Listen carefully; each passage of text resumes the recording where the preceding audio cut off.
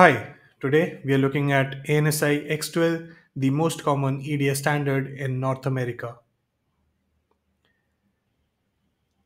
The ANSI subsidiary ASC or Accredited Standards Committee developed the X12 EDI standard in 1979.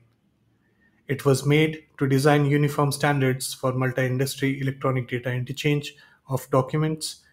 At the beginning, it was only being used in North America, but it soon grew popular worldwide for its wide adaptability for all kinds of business documents.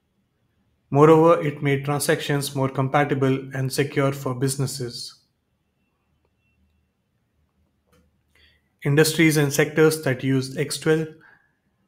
X12 is prominently used in the healthcare industry to make HIPAA EDI transactions under the HIPAA regulations made in 1996.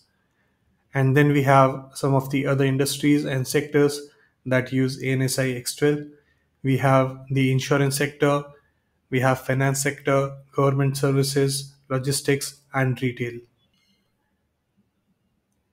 Let's look at some of the X12 documents used to make transactions in retail. X12 covers several business transactions in retail, like other EDI standards such as shipment notices, purchase orders, and so on.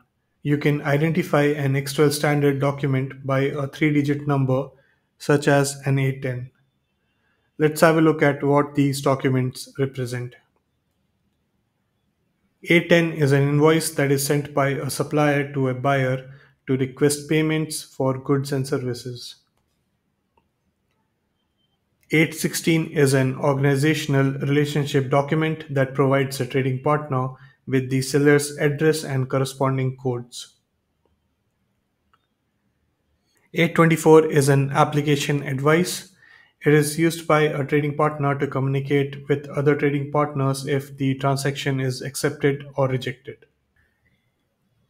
EDI 856 is called an advance shipment notice, which conveys the content of a shipment to a trading partner. EDI 860 is a purchase order change request, which is used by buyers to request a change to the purchase order. EDI 864 is used by trading partners to send text messages to each other to communicate any errors or rejections in their transactions. EDI 940 is a warehouse shipping order that represents a buyer or seller's request to a warehouse to ship products stated in the request. EDI 945 is a warehouse shipping order acknowledgement that is sent to confirm that a shipment has been made for an EDI 940. EDI 997 is a functional acknowledgement which is sent as a response to other received EDI transactions.